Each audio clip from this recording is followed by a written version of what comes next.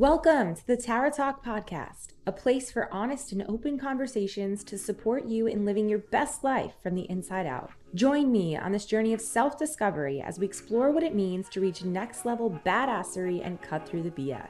So tune in, stay a while, and I promise I'll be right here alongside you as we figure this shit out together. Meg Squats, ladies and gentlemen, also known as Meg Gallagher. I will also tell you that I actually didn't know Meg's last name. So she was in my phone as Meg Squats up until literally yesterday when I put her name in there as Meg Gallagher. She is the queen of the online fitness world, and she's been someone that I've looked up to for so long. I'm so excited to have you on the show, Mrs. Meg Gallagher. How are you doing today? I'm great. Thank you so much for having me. I'm super stoked. I haven't done a podcast in forever. So if I'm rusty, bear with me. She's going to be great. And I will just let you know that she just bought these headphones and mic right before this podcast, which I feel very honored that she did that. But we just spent about 15 minutes trying to figure out how to plug in the headphones into the right jack in the computer, but we figured it out. And so she sounds good today. I'm good at getting strong. I'm not so good at technical things on the computer. So we already know that. So speaking of getting strong, you run several businesses. You've got Stronger by the Day fitness app. You've got Hevico, which I hope I'm saying that right. Yeah. Hevico, which is like weightlifting equipment. And then you've got Buff Chicks, which is your supplement line. So tell us, who is Meg Gallagher and what do you do? Like, who are you? Yeah. So I've been in the fitness industry for about 10 years, and over that decade almost, I've started a few businesses. And it all started because I really fell in love with strength training. And I had very few people in my life outside of my gym friends who knew about strength training. And I made it my personal mission to make sure everyone in the world learns about it. Okay. So hopefully I'm going to die knowing that I did my part in trying to embrace strength training and demystify and simplify it so that more people can start their own strength journeys. So luckily, that's meant, I've been able to make it my life, meaning that it's not just what I do in the gym. I get to work with a ton of people and helping them in their strength journeys through Stronger by the Day, which is my app. And I'm very blessed, and the team and I have worked really hard to get over 20,000 people as active members in Stronger by the Day. So that's just awesome that we get to at least know that we're helping that many people. It's kind of hard to quantify once you get up to those numbers, but it's very rewarding work. And I know the role that my strength journey, how pivotal that was for me and how many things it improved in my life. So I really just am dedicated to getting more people in the door or on the side of the weights, which can be really intimidating for people if they don't have someone in their life to kind of get them started. How did you originally get into strength training then? Well, like most people, for me, I can only speak for myself, but I know a lot of my clients start training because they want the perfect body. And that was 100% me. I wanted the perfect body. And everyone has their own vision of what the perfect body looks like. And for my millennials, this will stick out to you. I wanted to look like Britney Spears during the VMAs when she had the snake. I forget what song she performed, but that was iconic, right? And I think I'm a slave for you. Exactly. Yes. Yeah. Of course. How could I forget? Yeah. She just looked she's beautiful. And she was like so sexy during that moment. And she's more or less skinny but she has abs. And I just wanted for so long, I wanted abs. And I felt even though I was athletic and really active of a person and really into sports, I could never figure out how to get abs on myself. And so that was my mission to get into fitness. I was like, I'm going to get abs. I'm going to get my perfect Britney Spears, I'm a slave for you body. And that started I embarked on learning about exercise science and learning about nutrition a lot. And I achieved my perfect body and I got it. I don't want to say I looked exactly like Britney Spears, but I had abs, my version of the perfect body. And I had it for like one day. And then I realized, I'm no happier. My body image is no better. I have this perfect body, but that's all really I have to show for all the work and sacrifice that I've done in so many other areas of my life. So that, moment, I really had to look at what I was doing and why I was training.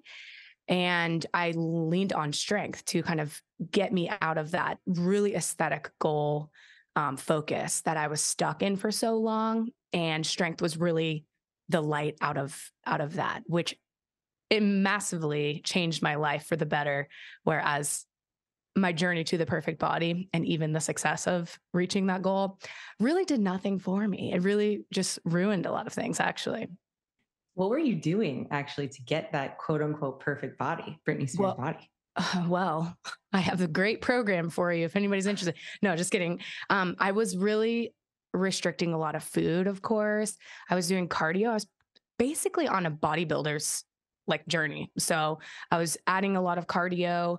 I was eating very little carbs and counting my macros, very diligent with counting everything and weighing and measuring and tracking everything, which can, for some people, thrive off of that. I am not one of those people. And it was a lot of restriction and intentionally dieting down to get lower and lower body weights. And yeah, it was typically what you do for to go Have on a certain stage. look. And I know Exactly. that you have a past like eating kind of binge eating, or you have an eating story. Do you feel like it stemmed from getting that quote unquote perfect body, or where did that come from? Oh, 100%. 100%. That is where after that moment and I looked at my life, I, on my way to getting that ideal physique, I started to pop up binge eating episodes. And I did it in secret. I didn't want anyone to know because I was getting so much social support and compliments on how much I've changed and how great I looked. So I didn't want anyone to know that I was also hunched over my trash can eating a jar of peanut butter. And that was something that I struggled with after it. Luckily for me, when that started happening, and also the realization that I wasn't any happier after achieving this thing that I'd wanted for so long, which is basically just abs, I knew that something had to change. Unfortunately, binge eating turned into a lot of weight gain. I think I gained like 54 pounds, like immediately after. I want to say like 5 weeks after, I'd gained 50 pounds or something crazy like that. And I really wasn't comfortable doing some of the exercises that I were doing before. So I would literally go into the gym and I would warm up and I would squat and then I would leave. And then the next day I would go into the gym, I would warm up, squat, and then leave. And I probably did that for weeks and weeks and weeks until finally I added in like one or two more exercises.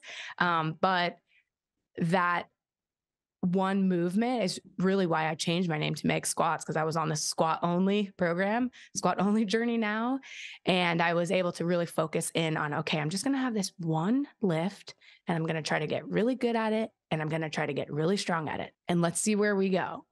And of course I was gaining weight. So it's just like a little bit easier to move weight when as you're gaining your own body mass. So yeah, that was my story. That was how I became Meg Squats. And that was my transition going into strength training specifically, was really starting at my lowest point. So a lot of times, and I'm sure a lot of trainers have the story of, how we got into strength, how we got into our own fitness journey. And it is really like when we were at like the bottom, we were at rock bottom because we knew that there was another way out, but we didn't really know how to get there. And so when you say like, that's how I got into strength training, like what was actually happening in your life? Was there community? Was there like a support system, or how did you know, like, I know I need to make a change? Well, I did. My friends at this time were gym friends because I was still always at the gym. Obviously, that Mhm. was the only place that I went.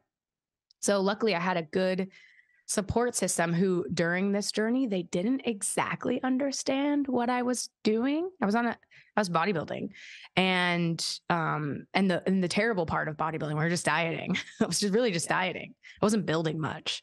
So the friends that I had at the gym who were training alongside me were important people in my life, but I would avoid seeing them out in social events because I didn't want to be around food.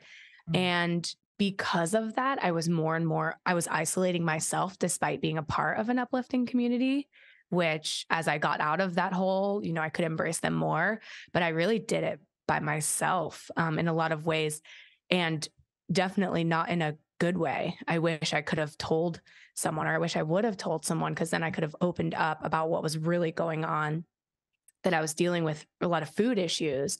And I know that many of them would say, I think you need to talk to a professional, because I wish I would have done that so much earlier in my journey, because I really Yeah. just wasted a lot of time trying to keep it secret. Do you have any regrets about that? Oh, yes, Yeah. 100%. I missed my friend's wedding because I was dieting. And, it was not like my best ride or die friend that I've ever had in my life, but she invited me to be a part of her wedding, and Mm. I had to decline. And that's really embarrassing. Like, that's just so sad. And that's the reality that so many people have. They avoid events all the time because they're nervous about what food is going to be there, or they're nervous about what someone's going to say about what they choose to eat. So and I know you've talked about that recently, about being around family, and it sucks how many moments that can just eat up. And then you leave a place and that's all you can think about is like, oh God, it's all about that one freaking comment that someone said. And it sucks that Yeah. it can ruin shit for you, and it sucks. Yeah, it's so triggering and it brings up so much like past trauma. I think like the cool thing about where we're at now as being millennials in our mid 30s, that is that we have like these tools and resources to utilize when things like that come up again. So what was like the first event or something that you went to when you feel like you finally had like this like kind of you had a grasp on your food and nutrition? And Well, how did that feel? that's definitely a gradual journey, where I remember, it had been maybe years, and I would say, oh my God, I remember 2 months ago, I would have been so stressed about this. Yeah. And you keep saying that, and you're like, oh, remember like a couple of weeks ago, this would have wrecked me. And you can just notice gradually you start to improve, whether it be your body image or your habits or your inclination. I mean, when someone's struggling with a eating disorder, binge eating disorder, which is super common, it's like you don't have the control. Like, your brain doesn't tell your hand to stop eating, and stop putting food right to your mouth. And it freaking sucks. But it is a funny thing to witness, because you can only look back and say, oh, I thought I was healed then, but actually today, like, I can tell you I'm even more healed. Mm. So I don't know if there was ever a moment, but it is a gradual realization of, like, every 2 weeks you're sort of checking in and saying like, oh, I'm still getting better. I can't believe, like, oh, I'm finally free. And then 2 weeks later, you're like, no, no, no, this is the freedom that I was like searching for. Do you still feel like you have those times today even? With different journeys, not with this one. Okay. So I think you do get to a point where, and maybe it's years later, where you're really okay. I can compare it though to the journey of being postpartum, when you're healing and your body's literally healing. I would have that same kind of reflection where I'd be like, oh my God, now I feel like myself. And then weeks would pass. No, now I feel like myself. So it's funny. I mean, I don't know if you can compare an injury or healing from postpartum recovery to having an eating disorder, but I guess it's healing from anything. Yeah. You do start to really lose who you are in that moment. With postpartum, it's like losing the sensation of like what it feels like to be in my normal body. Yeah. And I kept learning like, oh no, this is it again. So especially when you're in a disorder like binge eating, you forget what it's like to be on the other side of it. Yeah. And body image is so interesting, especially like I'm sure as you have a child, right? And I haven't, and I know you're certified in pre and postnatal, and I'd love to get more into that. But sometimes I think about having a kid and I get really scared because I don't want to feel the body image or insecurities that have come up when I used to binge eat and when I had a lot of those issues that came up. So did you have that when you were pregnant and postpartum? I think I was really ready to have a child and ready for the fluctuation that comes with it. And Mm. also, I did remind myself a lot, like, bodies are meant to shrink and grow. Bodies are meant to grow. Bodies are meant to change. And that mantra helped me in a lot of ways. But I, dealt with a miscarriage, and I was like desperate to be pregnant. Mhm. And I think my mind was more there than your priorities change too. That's not to say it does for everyone, because body image is still real, regardless of if you're really focused on having a baby. Um, but for me, the desire of a new life and the mantras that I used helped a lot. Okay. And I'm sure, and you have a little girl. She's Yes, 2, right? Is that right? correct.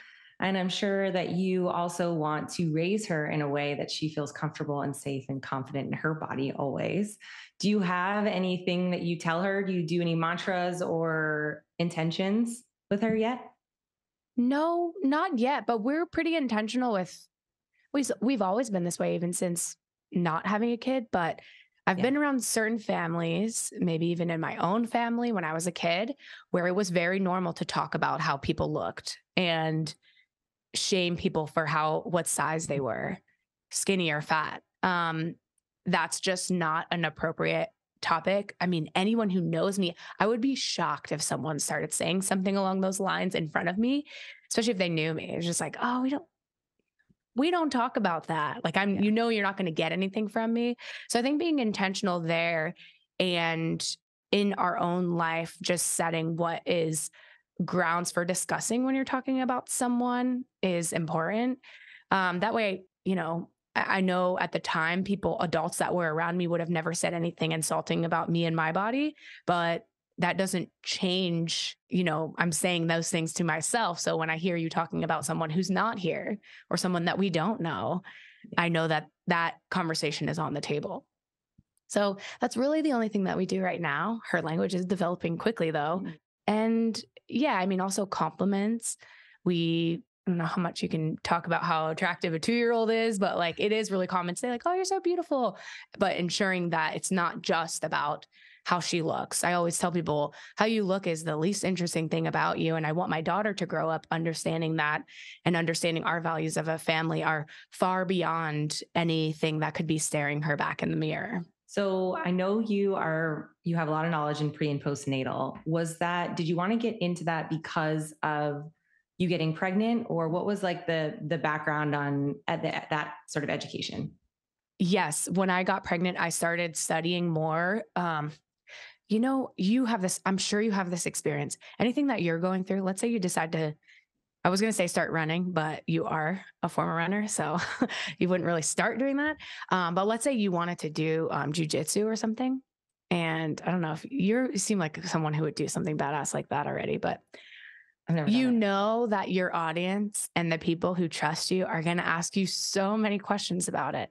True. And so while I was in my first trimester and, kind of keeping it under wraps and not telling anybody that I was pregnant and making my announcement, I wanted to come to the table with a certification and some knowledge and know-how before I got those inevitable questions. So another regret that I have is not doing it sooner, because I do feel like probably the best act of feminism that we as personal trainers could probably do is get a pre and postnatal cert or get a menopause cert, something to where we can support women at all ages. And I think that's something that's not really discussed, or it's just a population that's overlooked entirely. But being able to be there for your clients is, that's pretty badass. And we want to support women in all their many facets. And pregnancy is just a thing that lots of women end up doing. Yeah. I on the podcast that just went live this week, we had a menopause person come in. We talked all about that. And I feel like there's a lot of people, a lot of trainers out there that do some pre and postnatal stuff, but not as much menopause. And I think that there's definitely a huge audience there as well. So what are you doing? I know you have some sort of course or something with pre and postnatal. What does that look like? Tell us about it. Do you mean the course, the like certification course that I took? No, you have a program, Oh, right? yeah. Yeah. I Yeah. have an app. It's called Plus One. So the Plus One app is an app specifically for prenatal and even trying to conceive population, to where they can join and start to learn some of the things that you might consider as you are planning to get pregnant. Especially if you're strength training, there are a couple of things that aren't necessarily contraindications, but are just choices that you need to make at a certain point. So priority wise, we keep in mind our pelvic floor is probably the most important hot topic. And it's something that most strength trainees don't really think much about before they Mhm. enter in this phase of life. So when you're lifting really heavy, we all know the term intra-abdominal pressure. That pressure is pushing down on your pelvic floor. And as you're growing a human, you have more and more pressure on that pelvic floor. So there are some strategies to protect the pelvic floor in regards to intra-abdominal pressure and pressure management.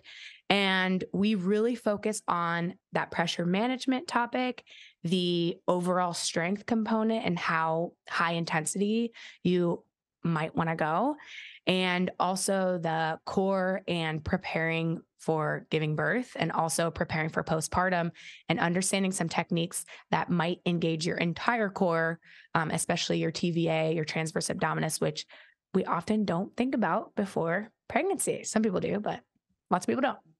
Yes. I will tell you also, I am not pregnant and have never been pregnant, not trying to be pregnant, but I just went to a pelvic floor therapist for the first time and I learned a lot. Yeah. You like don't realize how much is happening like just on a daily basis. And I do feel like every woman should go see a pelvic floor therapist just to like understand what your pelvic floor is doing. Like there's so many things happening. Yes. I got really lucky with my pelvic floor PT, and maybe had the same experience because I told her I'm a trainer. And so, Yeah. oh, she broke out all the models and she's like, so Everything. this is doing this. And she taught me so much. It was really, I felt like I should have paid her more than just my visit because she Yeah. taught me so much. And I know I don't expect everyone to nerd out in that way, but it is crazy that it is a breathing muscle. And so you are using your pelvic floor. I think you breathe like 50,000 times a day or something crazy. Like you have an opportunity to use it at least 50,000 times a day, which Yeah. is crazy. And you can adjust some things that with your breath, or with, just a small, tiny adjustment that can make a huge difference in your strength. Yeah, it's just so crazy. That's the same thing. Like I learned so much and I have like so many things that I want to like dive deeper into, but it's so necessary, especially women that do strength train or strength train very heavy like powerlifters. And I know you've done some powerlifting in the past, but you're not doing any now. Can you talk to us a little bit about like the competitions that you've done in the past? Yeah, sure. I classify myself as a washed up powerlifter, because it's been a few years now. My last competition was in 2018 at USA Powerlifting Nationals. So I was very, very dedicated from the years of, I think, 2014, basically when I started that squat every day kind of program that eventually evolved into actually adding deadlift and bench at the very least. And I started powerlifting and getting really into the competition side. And I loved it. I loved the community. I had so much fun doing it. And by the time 2018 came around, really wanted to break into like the top 10 of my weight class. And I was just always missing it every year. Um, but that was like my goal, my journey that I was embarking on during the time. And never quite got there. But in 2018, during my last competition, I was just kind of ready for the next chapter of life, and started a lot with my business. That was when Stronger by the Day started. And Stronger by the Day really started as like an off-season powerlifters program. It was my program. And now has evolved into a strength training program that I would still recommend for off-season powerlifters, and something that prioritizes the squat, bench, and deadlift. Also, we have overhead press and hip thrust, which we've added over the years. So yeah, I mean, I was trying to be competitive, but it is crazy how much the sport has exploded.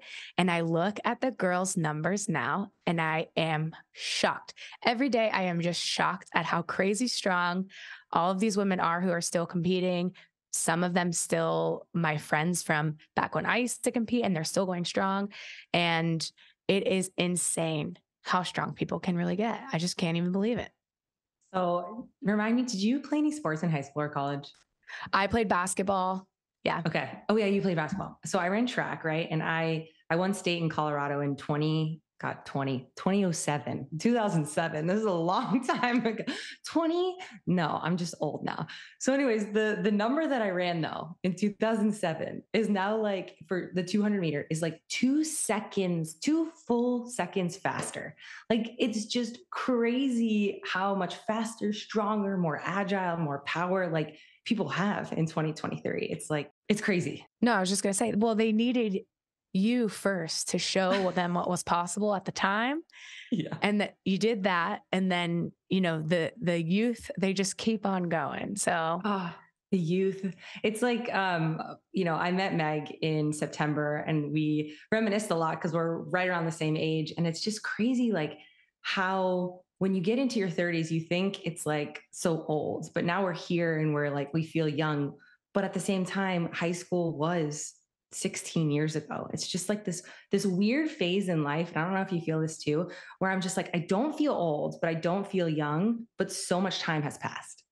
well, they surveyed people of older ages, seniors and beyond, like people up to 100. And they asked them, if you could go back to any age, what would that age be? And the most common answer was 36, Wow. because Okay. they felt like they were at a certain point in their life to where they were satisfied with career and family, or satisfied with their friends, satisfied with who they were and the growth that they'd experienced as a person, and their bodies still felt good. Not like 20, but who wants to be in a 20-year-old body with a 20-year-old brain? No one.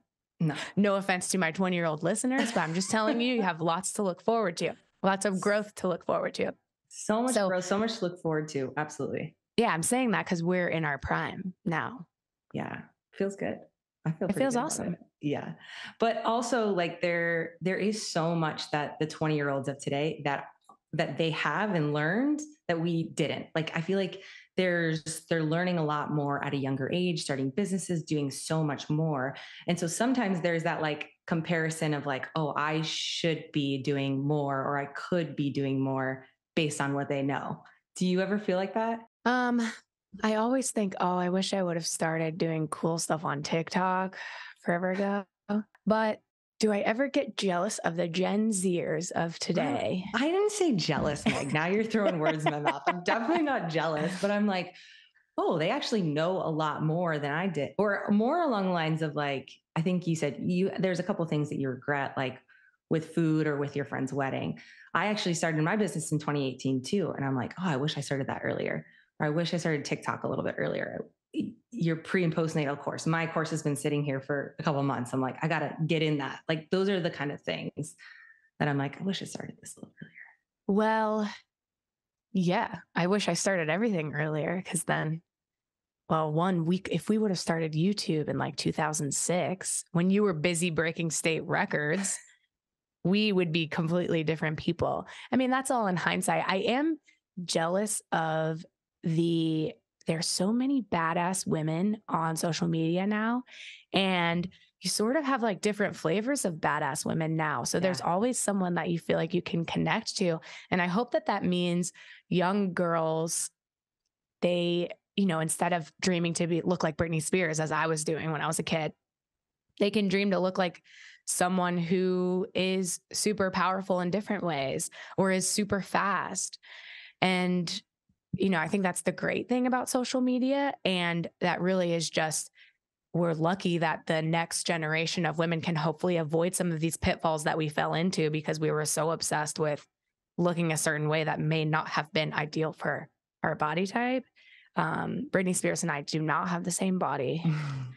So it's just like, I hope that they're all a little more aware, not that they don't have their own generational issues, but it is cool to see some of the women that there are out there too, for others to look up to. Who are you most inspired or motivated by right now? Have you ever met Molly Galbraith? No. Okay. She's my friend. She's the founder of Girls Gone Strong. I am her biggest fangirl because she has really done her part in, she has a company that encourages strength, and she brings all these experts in to create her certification programs. She's the one who I went through her pre and postpartum certification program. And She is just such a great writer. She always motivates me with what she's writing and the things that she's sharing. She's been able to create an awesome business, and she does it with so much integrity. And you can just, when you meet someone and you can just kind of see their values, like they have words over their head where you can like see like integrity and like autonomy. And she really brings that to the table when you get the chance to speak with her. And, I'm on my own journey of going back to talking about some of the things that I used to talk about years ago. And that's kind of why I'm doing more podcasts, because I want to have more conversations about some of my values and some of my like mission statements. But it is cool to get to see her, and you can just, yeah, you totally get who she is from just having a meal with her and like having a simple conversation. So she's really inspiring to me. And she's one of those people, as you see her go up, she's like bringing you with her. And I love that about her. She's like always Yeah. like, no, come on, we're all going together.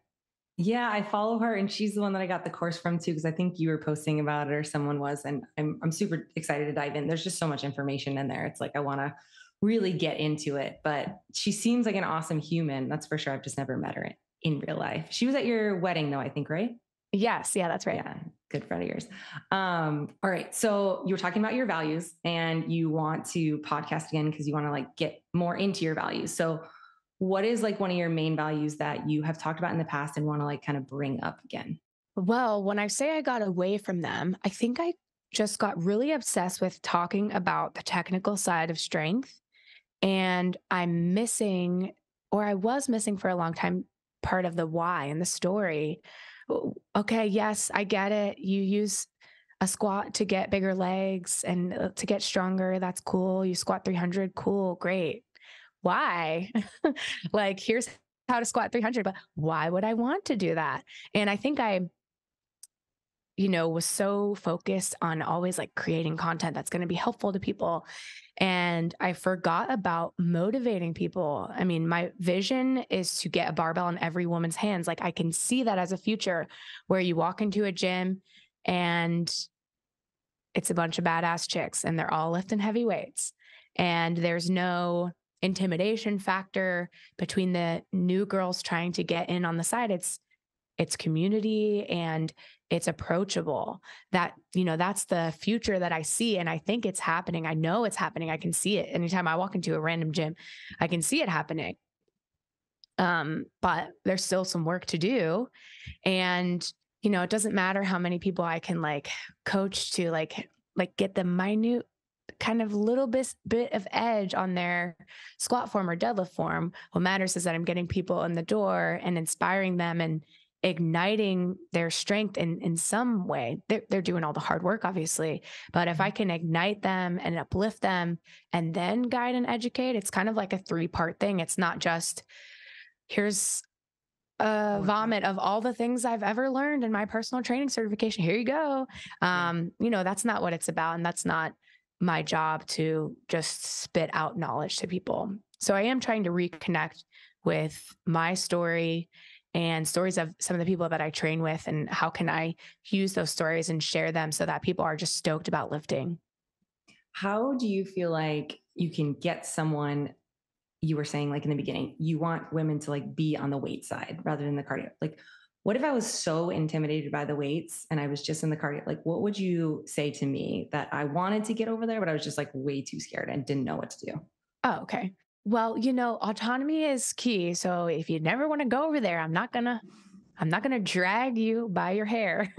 um, but I want people to know that strength is always an option. And regardless of how much weight is on the bar, there's always an opportunity to put just a tiny little bit more for the most part. And I hope that the communities that we're building in our own gyms and the communities that we're building online are places that are welcoming and are friendly. Um, even some of the companies that I remember seeing in like 2006 or like 2010 when I started lifting, they're super intimidating and scary. And it's all like these dudes and they're super athletic and they look cool. But it just didn't seem like a place for me. That didn't seem like a place that I wanted to be welcome. So I think even communicating what we share online and how that's coming across could be that could be like an Instagram post if that's what you're focused on. That could be an Instagram post that lets someone know that this is a space for them. So, okay, Meg, I'm at the gym, I'm on the treadmill and really want to go to the weights. I see this like awesome girl lifting, but I don't, it's mostly bros. What do I tell myself to get myself over there? I wish I was there with you so I You're could just not take your though. hand. You're not there. Um, I would remind people like what could go wrong? What's the worst that could happen? Um, if there is one girl there, if you're able to talk to the girl, Yeah. that could always be a good idea. But Yeah. I will Love also that. say that the strongest people usually are really friendly because they were in that space too. So they were once not so sure what they were doing, and they had a community to teach them what to do in the gym, or they were just a complete beginner and had no one and had to figure it out for themselves. So I think it can be a really scary place because it seems like everyone has it figured out, but that is not necessarily the case. That girl that you see across the room could also it could be her first day too. You have no idea. Mhm. Um, so keeping that in mind and also understanding that the stakes are super low. The Yeah. stakes are really low for you to get in there and just pick up a dumbbell or just take a little lap around and just check out what's going on. I love that. Yes. It's funny that you say like the fitness people, the biggest gym bros in there, they really are the nicest humans. Like fitness people are so kind and so supportive. Like maybe don't get them with their headphones on and they're in the zone, like getting ready for the squats. But like every other time, they're so kind and generous. I was thinking about this the other day, like, because I don't know if you have something like this, but a place that's very intimidating to me, and I know this is not for you because you are really awesome with your makeup, but Sephora. I can't walk in Sephora without like being very anxious. And I'll be like, oh man, I don't belong here. I don't know how to do makeup. I don't know what's going on. And sometimes I'll just walk in there and walk out because I'll be like, oh God, I don't even know what I'm getting. And so the other day I went and I was like, I'm just going to ask them, if they can help me with something. And they're so kind. Of course, they want to sell their products to you and they want to help you and everything. But that's how I feel like the gym is, right? If you just ask the front desk person to like show you around, if you ask the girl in the weight room, like, hey, would you mind spotting me or watching this or whatever? Like they're absolutely there to help you. Yes, I love that analogy to picture. I can picture you in Sephora and I know Like, that feeling. Maybe I'm more comfortable with it now, but I remember like in years past just being like, "Oh my God, everyone's watching me and this is so awkward." yeah, I remember going in and doing like the outside. Like I wouldn't even go in the aisles. I'd just be like, I'm going to go all the way around and then literally just like walking out. I was like, I don't know what I'm doing here. Do you have a place like that now? Or like, when was the last time you went in somewhere that's like felt super uncomfortable and new to you? I feel like I'm pretty brazen just generally, and I have no shame. I have no shame. I could walk in and yell if I was at the Sephora. I'd be like, I don't know what I'm doing, everybody. Somebody needs to Okay. help me. That would be me at this point in my life. I wasn't Yeah. always that person, but maybe I ain't got the time for the most part. So I'm just like, I know what I know and I know what I don't. So when I Yeah. don't, I'm gonna raise my hand. When was the last time you didn't know something? I mean, there's plenty that I don't know. I mean, I, imagine like trying to go camping, me at an REI. Oh, oh, yeah. 100%. I'm walking straight to that front desk and Okay. asking, like, hey, tell me, you got to tell me what I need. Yeah. I have a list. I already looked at a blog. I have a list of things I'm interested in. Yeah. I've never been camping before, so please help me. I'm that kind of person. Like, I'll try Okay. to prepare as much as I can, but Love that. someone is going to be holding my hand through the store, Yeah. hopefully. You also have to be you're pretty type A, right? I would say I have a mix, but yes, I try to keep things organized and yeah. Well, I mean, you have to be with all the businesses that you run and all of the organization with that, right? Well, the reason I hesitate in saying like, yes, I am is because my husband, Ryan, he handles a lot of the like operations and numbers and technical stuff. Yeah. So he is definitely way more of that than I am. I'm more on the creative side. So I'm like in between, but I'm not as good as him. He's like very amazing. Yeah. I wish I were, but yeah. And do you guys work together on all the businesses you run as well? Yes. Okay. So you have like a creative and you have your operational like top on each. Yeah, like I would Yeah. call it like sales and marketing on my Okay. side, which I get to be Yeah. more creative. And then his is like fully operational. What are you guys most excited about going into the new year? Well, we're preparing for Black Friday, Cyber Monday right now. So we're kind of in the thick of it, but it is exciting. We're having a huge event in a couple of weeks. And I'm just excited to get people together. And, I talk a lot about, trying to uplift people and get them into strength training. And we have open tickets. So anyone can come to this event. I don't know. I don't think your episode will be out before it, but I'm just excited to see people in person before the crazy holidays start. And other than that, we're coming up on 5 years of Stronger by the Day. And we haven't yet celebrated our 20,000th member, but we're over 20K. So we want to do a celebration for that during the 5 year to kind of commemorate all of our members and just celebrate the success of that business. That is so incredible to have 20,000 people in your app. It's crazy. You could fill a And stadium with them. oh my gosh. And they're all just badass chicks getting super freaking strong. It's mostly women, right? I think there's some men in there too, you said, right? Yes. A lot of times we'll get men who are their partner is joining. So their wife or their girlfriend is Yeah. already a Stronger by the Day member and they get their husband to join them or vice Okay. versa. Every once in a while. I think we're like 98% female. Yeah. And you haven't celebrated this huge milestone. Like you better really go all out. Exactly. I know we want to do something big. We need to like plan for it.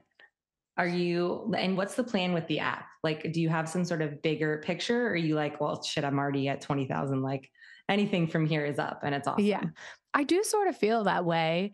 But obviously, I look at it as I know that I have a great product, in my hands. I use it every day. And it really does, it is successful in demystifying strength training and it is successful in getting information into people's hands and also a plan that is proven to move them forward on their strength journey. So I feel really confident in the product and it's great to have more members. And every time a new member adds, I'm always thinking like, yes, we're like one step closer to just taking over the world of badass chicks who are super crazy strong. So every time you go to the grocery store, you see nothing but jacked women. It's not a rarity to see, Yeah. when you go to the grocery store, you're like, oh, she lifts. Like I haven't seen a single person that lifts today, but that girl does. Imagine going to the grocery store and like most women, you can tell that they're super strong. Oh, that would be so awesome. It happens every time I travel. People will be like, oh, muscle woman, when I'm like putting my luggage up. And I'm like, yeah, sorry. It's like when I'm traveling abroad or something. That would be so cool if there was just more people with big, strong arms, See, this would be awesome. Then we have such a better time finding clothes that fit people who lift bodies. That's a whole nother story. Although I will say Abercrombie has really stepped up their jean game. They're killing it. I have a few pairs too. Yeah. I'm not like, I don't wear a ton of like normal clothes, but I feel like Abercrombie has really crushed it recently. Agree. Are you into fashion right now too? I feel like. I've been watching a lot of Real Housewives. Okay. Yeah. And because of that, I am into fashion because that's why I watch. I watch for the clothes and the glitz and glamour and just to turn my brain off for a minute because it's not helping my brain. So yeah. But yes, I'm semi interested in fashion. Selling Sunset has a new season. I don't know if you watch that, but that's it's quite the outfit. I've watched. They go crazy with their outfits are ridiculous. I'm just like, okay, you girls got to get better stylists because this is just they look like they're wearing Halloween costumes. I feel like just want to put the most amount of money on their body. And they're like, it doesn't matter what it looks like, as long as it's at least $100,000. Yes. Yeah.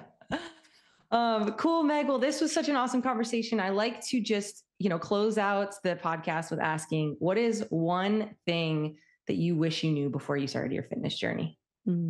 I wish I knew how much sacrifice it took, especially in my social life, to achieve my version of my aesthetic goal.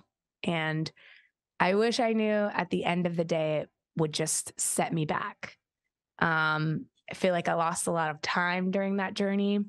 And I lost a lot of moments that I could have had with friends, and those are things that I'll never be able to get back. So, it's really hard to say that even if I knew that I would have made a different decision. But I do know that now I can be confident knowing that I can have my fitness goals and my strength goals and even some aesthetic goals without completely derailing my life. And, there will be balance. So I wish I wouldn't have gone so far, like married myself to the aesthetic goal so much. And I wish I would have had more of a balance of having some performance goals up there too.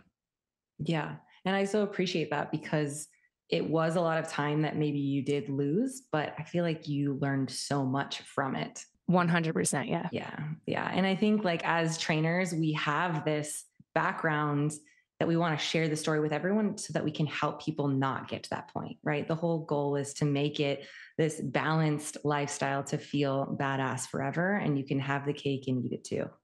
Yes, exactly. I love that. Yeah. So where can people find you, Meg? And tell us about product services, all the things you want to just promote right now. Yeah, you can find me anywhere on the internet at Meg Squats. So mostly on Instagram, TikTok, and YouTube. And you can check out Stronger by the Day. You can get a free 7-day trial if anyone's interested in, you know, performance-based strength training. It's super fun. You'll love it. But it's a really great app for someone who's like thinking that they want to like get stronger in the squat, bench, and deadlift. Yeah, there's a free trial and it's a really easy to use app. And I think you'll love it. Awesome. Well, thank you so much, Meg. I appreciate your time and all the education and knowledge that you have given us today. Thank you so much. Thanks for having me. Thanks for coming to this Tower Talk. I hope you're taking something away from this episode, and if so, I would love to hear about it. You can connect with me at The Tower Talk and at Tara LaFerrara on Instagram. A few ways you can help support the show and help spread the word. You can share it on Instagram, tag at The Tower Talk and at Tara LaFerrara. Send an episode to a friend, and please leave a review if the show is resonating with you. It takes just a few minutes, and it means so much to help this show grow, and it helps me to continue to bring on badass guests for all of us to learn and grow from. I am so happy you're here and excited to be on this journey with you. Until next time, be a badass with a good ass.